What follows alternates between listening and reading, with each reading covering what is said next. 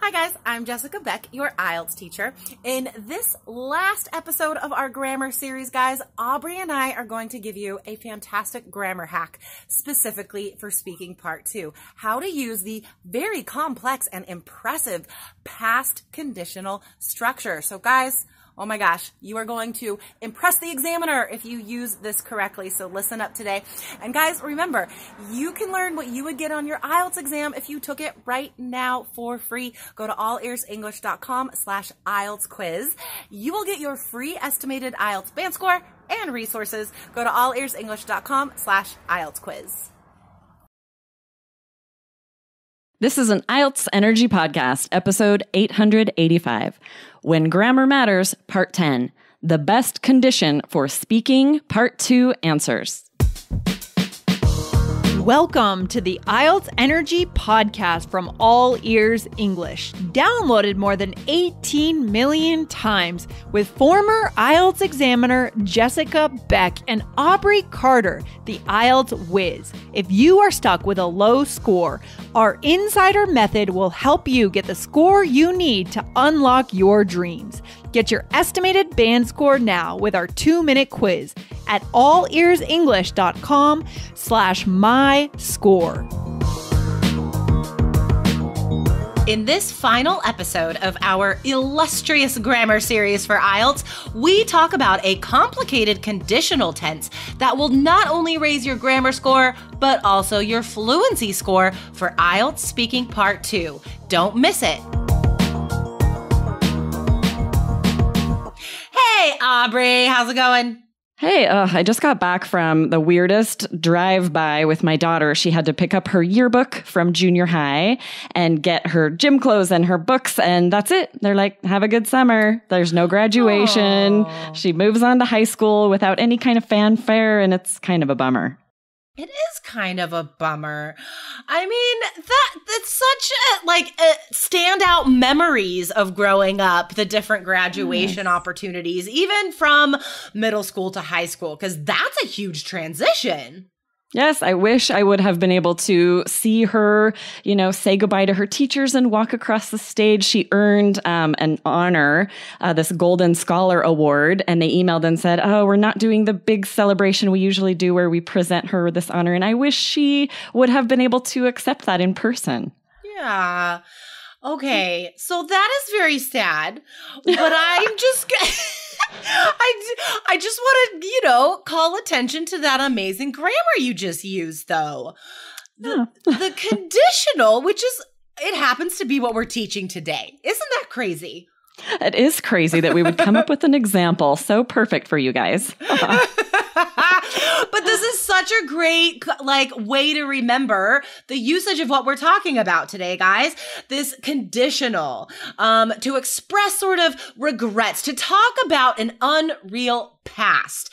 And we're going to tell you guys exactly where this could save you on your IELTS speaking test today.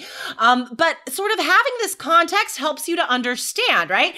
We're talking about something in the past that is regrettable, right? How we wish it were different, how we want it to have changed. And it's kind of complicated grammar. But if you remember the context, guys, because her daughter is missing out on this important graduation ceremony, on creating those memories. And so the grammar we're talking about today, you have to use this unreal past conditional to even talk about something like that. Yes, and the perfect place to use it on the IELTS exam is on Speaking Part 2, where if you've been asked a story and you just are asked a question and you're telling a story, but finding that you don't have that much to say, this is perfect to extend the story by talking about what you wish would have been different, what you wish would have changed. It's perfect. Yes, it's so good, guys. So if you feel like, okay, I said everything. I told the whole story. I even had a conclusion, and the examiner is still staring at me. What am I supposed to do? So then you can talk about, if the situation had been different, right? Knock out that really complicated, impressive sentence structure and extend that answer, right? Imagination, that helps us a lot on the speaking exam and the writing exam. And we are getting pretty complicated with the grammar today, guys. And yeah, sure, we tell you don't worry too much about grammar, right? Because it could take a whole year to improve your grammar score. But little things like this, if you can perfect little sentences like this to strategically place in the exam, then it will increase your grammar score. Yeah, it's so important to focus on the score. You can waste so much time spending time on things you don't need if you're not really aware of what the examiner's looking for, the score, and what specifically you can do to improve your score. So if you guys want to check out, you need to go to allearsenglish.com/myscore. You can take a quick 2-minute quiz to find out what score you would get if you took the IELTS exam today. And then you're provided with free resources that can get you on track so you know exactly what to be focusing on. Yes, because guys, maybe you're wasting your time studying grammar books, right? When really you need to be working on some reading skills, some listening skills. So find out where you are, guys. Go to allearsenglish.com/myscore. All right. So Aubrey and I are going to nerd out on some grammar today because we do care about grammar, right? Yes, exactly. With our level of education, we both have master's degrees, and they both were focusing on the English language, linguistics for you and ESL for me. We do think about grammar. We notice when grammar's incorrect, and so do examiners. That's the thing. Yes, you don't want to spend too much time on it, but there are simple, basic things you can do to improve that grammar score. And this whole grammar series, this is our final installment. Yes. All 10 of our episodes have focused on that. The things you can do that are pretty simple that do improve your score. Exactly, guys. So like Aubrey said, okay, examiners will notice if you use this sentence structure correctly, okay? So the sentence structure, again, it's expressing something that did not happen in the past, right? That you maybe regret, that you want to, you wish you could change about the past, right? So what is that grammar structure, Aubrey? Yes, so you use if and then the past perfect tense with would have, and that's followed by a past participle. For example, if only I would have written more essays, I would have scored higher on IELTS. Nice. Okay. So guys, you may have learned this as the third conditional. So as the conditionals increase in number, right, from 0 to 3, they do become more and more unrealistic. That's the way the numbers work, right? The 0 conditionals, factual, right? It's it's gonna happen. And then once we get to the third conditional, the last one, that's when it's okay, now we're talking about an impossible past, not even an impossible future. So that's the way the conditionals are organized, guys. So today we're talking about the third one, which I think is the most complex one and definitely has one of the most specific sort of meanings, which means it's rare, okay? We don't use it very often. So again, strategically, guys, learn this structure today. Definitely read the blog post for today's episode. This is episode 885, so you can see the structure, example sentences, and then do examples yourself. So that first one, right? If only I would have, or if I would have written more essays, I would have scored higher.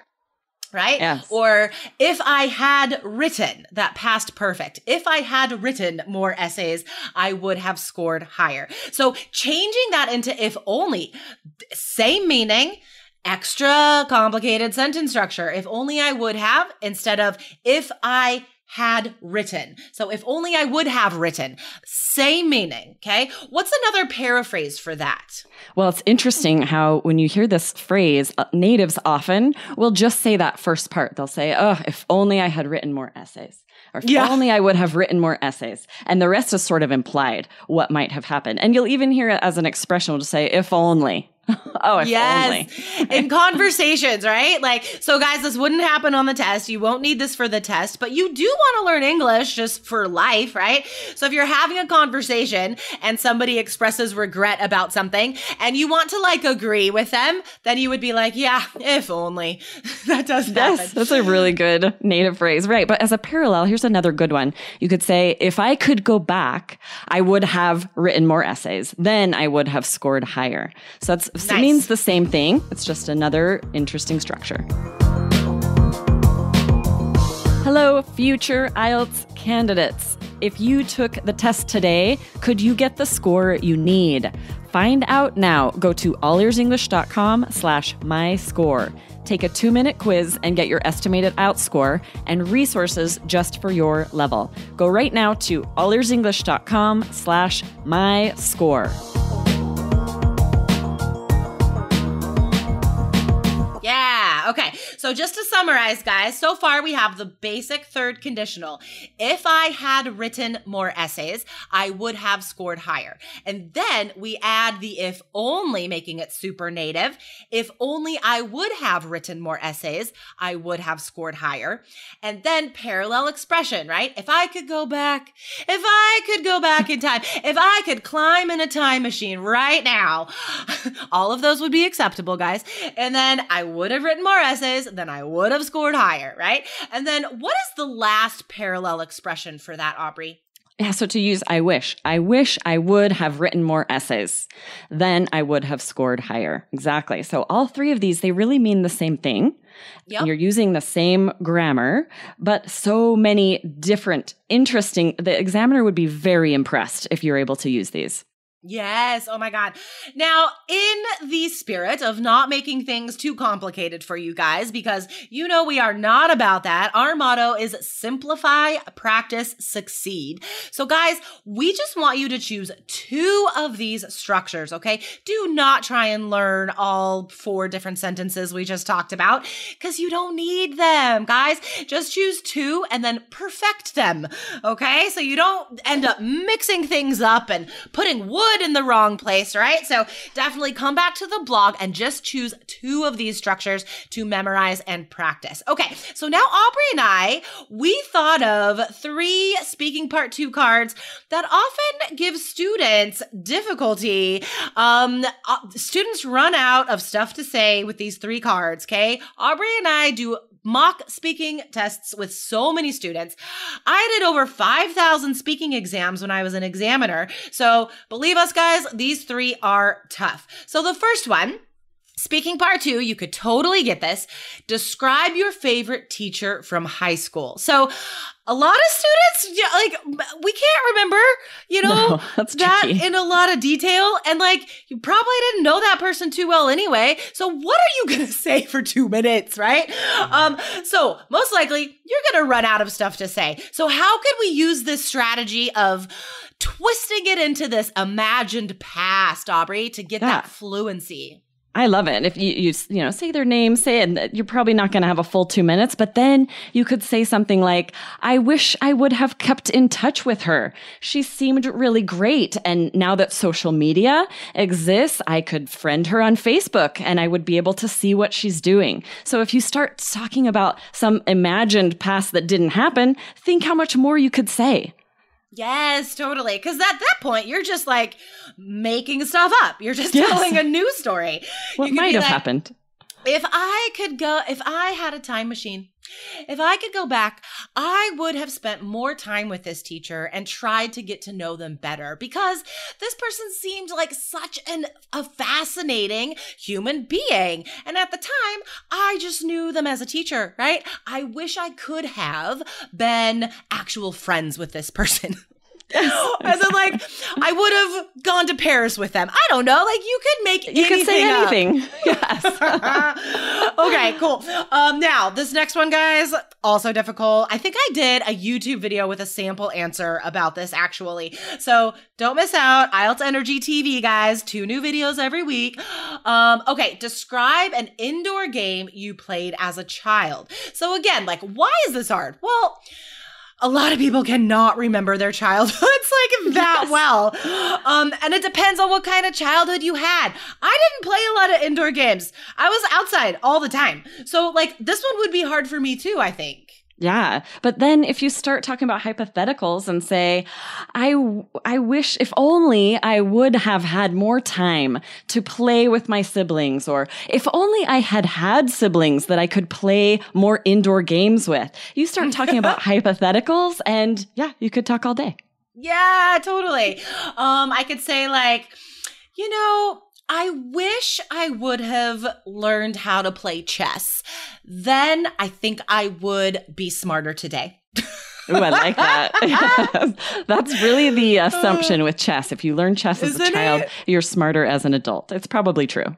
I'm sure it is, right? Like we want, like I have this image of a little kid with glasses listening to Mozart and Bach and playing chess and just like conquering the world and being friends with Bill Gates later or something. Like that wasn't me, you know. All right, so here's the last one, guys. Describe a person in the news who you would like to meet. So this is also a hypothetical, right? So this is just begging for you to use this structure. Yes, it is. And it's a difficult one because I feel like a lot of people, they'll read the news, they'll watch the news, but they might not know specific names. If they're not really, they'll just kind of know facts, but do you actually like pay attention to the names of who is doing what? That's kind of tricky. Well, maybe, okay, I'm going to switch this around. So far, guys, we've talked about the strategy of building a hypothetical past with this structure if you run out of stuff to say, right? So it would go at the end of your speaking part 2 answer. But I'm going to switch it up and put it at the beginning to maybe explain why I don't have a lot to say about this topic. So, providing context, being honest, these are all factors in getting you that 7 or higher for fluency, okay? So I could be like, ugh, if only I had read the news more recently instead of studying so hard for IELTS, I would have a better answer right now. Oh, I really like that, actually. If I could go back. The sort of passive aggressiveness to the examiner, like, ugh, I have been studying so hard. You shouldn't have given me this question.